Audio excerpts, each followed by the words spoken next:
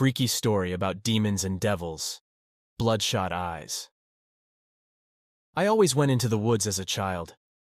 It was around evening, about 7 o'clock, and it was cold outside. Normal for late fall. I was just standing on my porch, looking at the woods. My family had moved here a few years back. The house was brick, had 2 floors and 5 bedrooms. My bedroom was upstairs, and my parents lived downstairs. This area is not that far from civilization. It was only a few blocks away from a city. I actually loved the nature around these woods. I found it very calm and relaxing. I always liked these woods for their serene wilderness and vast amount of trees. The trees spanned at least 1 mile. I looked around and saw an abandoned lumberjack camp. No one was there, only machines. The machines stood in around one single object, a chainsaw. The camp felt so desolate and old. The wood seemed to have rotten over time and the machines rusted a bit. It's probably been years since this place was last used. I kept my distance, however, and hugged a nearby tree. I surely didn't know what to expect. If I took one more step, I surely would have fallen down the hill and broken one of my legs. I looked around at the entire camp. 3 cabins, machines around a chainsaw, a tractor, and wooden logs with axes on them, all behind the cabins for shipment. It was starting to get dark, so I went back to my house, which was nearby. I decided to search it the next day, probably to see what happened. I had told my mother what was down there, and she told me, "Honey, whatever you do, don't touch anything down there, and don't go down there without supervision. Your father will show you around tomorrow."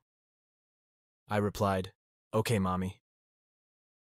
After dinner, I went up to my bedroom and put on my pajamas and went to sleep. The next day, me and my dad went down to the camp area in the woods. We found our way down and took a look around. Still, no one was there. My dad and I looked around the cabins, looked at the old rotting wood, the rusted axes and the tractor. The last thing that we saw was the circle of machinery around the chainsaw. My dad remarked, "Whoever these guys were, they surely left this place in a hurry." That's when it caught my eyes. A broken piece of machinery, a wood chipper to be exact, that was rusted more than the others. In fact, I would say it had been basically torn apart and disassembled in a quick fashion. It stood out resiliently, and it seemed to tell a story that the other machines just couldn't. Right next to it was a buzz saw that didn't have its blade. Eventually, my dad and I went up the hill, and he told me, "Honey, stay near the house and be safe. I don't want you to go down there without an adult, okay?" I replied, "Yes, Daddy." As my father went back to our house, I decided to go back to a stump of a cut tree and sat down. I closed my eyes, breathing the fresh air, listening to the trees waving and the birds chirping. The birds sang such a lovely song, and the trees sounded like a symphony to fit with the chorus of birds. Suddenly the chirping ceased, and I opened my eyes quickly. I must have fallen asleep, as it was getting dark outside, very dark. The moon was rising, and the stars were about to come out, so I decided to go to my house. I went to my left, where my house was. The lights were off. Weird, I thought to myself. Mommy and Daddy usually leave the lights on. I ran quickly to my house. The door was opened. I grabbed the emergency flashlight, turned it on, and walked into the house. The older wooden boards were creaking, so I had to go to the newer wooden floors. I looked around the house, not seeing my parents. I then heard a clang come from the kitchen. I ran in the opposite direction in fright, knowing someone might be in our house. I started hearing revving. 1, 2, 3. On the 4th, I knew what was revving up. It was a chainsaw. I hid into my closet, hoping whoever was in my house wouldn't find me. The sound of the chainsaw started to get closer as I heard the stair boards creak and the sound of footsteps come closer. I looked at the door. That's the first thing that was opened. A silhouette was coming into the room. It was a tall, built man holding a chainsaw. His hair seemed to go around at random, so he must have had bandages or something on his head. Finally, I saw his eyes. His bloodshot eyes. They glowed in the dark room and seemed to stare at me. He just walked calmly in my room, looking around, the floor creaking. He seemed to be holding something in his left hand. It was my mother. I started to freak out, but for some reason I couldn't scream. I was tearing up at the sight of it. I backed into the closet, but it must have caught his attention. Soon the man found me and laughed as he was about to swing his chainsaw down at me. I woke up in a flash, screaming. I was still on the stump, so I must have fallen asleep into a nightmare. It was evening now, and I ran to my house. I ran inside, slammed the door, and ran upstairs. My mom asked, "What's wrong, honey?" I didn't reply. Day to day, I stayed in my house and never went into the woods. I knew that someone or something was out there, just waiting for me to slip up once in the woods. I avoided it whenever I could, and most of the time, I would rather be in the city with civilization, with police. Over time, however, I started to forget what my nightmare was and what was scary about the woods. Eventually, I coped with the realization that no one was in those woods. Around 2 years later, when I was now 13, my dad asked, "Want to go to the lumber camp again?" I said, "Yes, I'd like to see it." We grabbed our jackets and went into the woods once more. It was a very cold December afternoon, so we decided to make the trip quick. It was about 10 minutes until we finally got to the camp. It seemed to get warmer every step we took. It was in ruins now. The cabins were crushed by the trees, and the machinery was toppled over. All of the machines and buildings corroded over time, and thus they looked terrible. However, there was one thing missing, and it was the chainsaw. I told my dad that we had to go, and he agreed, telling me, "You must not like this place then."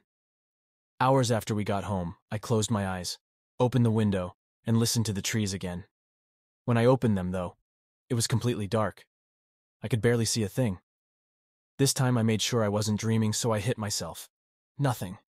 Now I knew I wasn't in a dream, so I made sure to grab the flashlight on my dresser and turned it on. I asked for my parents. "Mom, Dad, are you here?" No response. I looked around my house. Nothing was in shambles, so I slowly went down to look for the lights. I switched the lights, but they wouldn't come on. Now the only source of light is now my flashlight. Slowly, I walked down the stairs to make sure no one was inside. The door was shut, and in fact locked. No one must have gotten inside by now. It was impossible. I went to my parents' room, but they weren't there at all. I asked again, "Mom? Dad? Please answer me." Soon, I heard my mom's voice. "Anna." It was outside, in the woods. The voice repeated, "Anna, please, honey, come back to me." My head told me not to go, but my body let itself out of the door. I made sure to grab the hatchet should anything try to get me. My eyes saw as the woods, covered in thin fog, came ever so closer to me, or as I came closer to the woods. I kept going towards the voice of my mom, hoping that I'd see her. I looked around the woods until I bumped into something. My flashlight had went out at that time, so I felt the object. It was somewhat gooey and bumpy, so I went left. It felt cold. I hit my flashlight to turn it on. I looked at the object, and it was my mother. She was standing in front of me like a statue, completely void of a soul. Her eyes were nothing but white, and blood had frozen as it trickled down her legs. Her head was pointing towards the right. So, reluctantly, I went to my right. As I looked around the woods, I finally found my father with the same eyes and stance. His body was pointing to the camp. I decided to face whatever is there head on, and went down to the camp slowly. I looked around the camp. The desolate area was warmer than usual, but still void of life. The trees seemed to surround me at this point, and the sky seemed to turn red, which was unusual for a new moon. I couldn't find anything and asked myself, did my dad lead me to nothing significant? I turned around and ran to my house as a maniacal laughter broke the silence. Fear went throughout my entire body at this point, so I sprinted to my house. As I stopped to catch my breath, I heard a voice behind me. "Anna!" it said, in a cold, raspy voice. A sudden burst of fear came into me as I started to run once more. As I was running, I heard trees snapping down and falling. I didn't even know where my father was, but I dared not to look back. I even skipped my mother as I ran back to the house. I was tearing up as I ran back in, shutting the door, locking it, closing the shutters on the windows and locking the windows. I walked back slowly as I hoped that nothing would get me. It was silent, no noise, nothing. I then heard a rev again, the same one from my dream. 1, 2, 3, 4. Soon I heard the door bump. Then it was bashed and smashed. I ran up the stairs and into my room, in my closet. I heard a chainsaw completely saw through something, most likely the door. My fear was heightened. I was seemingly defenseless against a chainsaw even with the hatchet. so I turned off my flashlight. The person was walking up the stairs. I heard my mom's voice. "Anna?" Then my dad's. "Anna." I heard the voices of many people I have met in my life, but how could someone imitate those voices? It's almost impossible. I was shaking as the man slowly opened my door. The chainsaw pointed in first, then arms, then the rest of the body. The man didn't look like he was in my dreams. No, he was worse. His chest had a large gash, and his arms had 3 cuts on each side, mirroring each other. His pants were ragged, blue with what appeared like blood spatters. His bloodshot eyes, however, were the same, soul-piercing eyes I saw 2 years ago in my nightmare. I did my best not to scream as he came near the closet, his bloodshot eyes looking into it with such content. He left out of my room, as if he didn't see me. He dropped something out of his pocket, but left as if he didn't mind. After 15 minutes, all went silent as I started to cry once again, and after 30 more minutes, the lights came back on.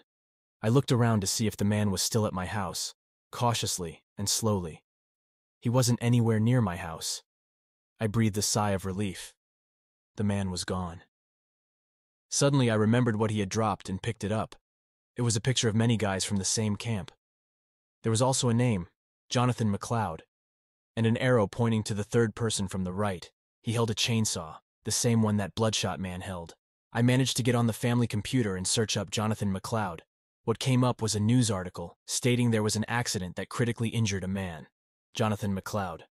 It was reported that a malfunction with one of the machinery, specifically the saws, caused acidic content splashed into his face, causing him to flail around and scream violently.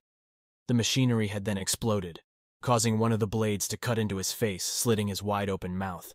How he managed to survive, though, was because of his hands. They caught the blade before it could cut through his head. He was then rushed to the hospital and was treated in the emergency room. Within a couple of hours, his vital signs ceased, and he was deemed deceased. It kept like that for 2 hours. Life, death, life, death. It was after the 16th time he finally succumbed to his injuries and passed away.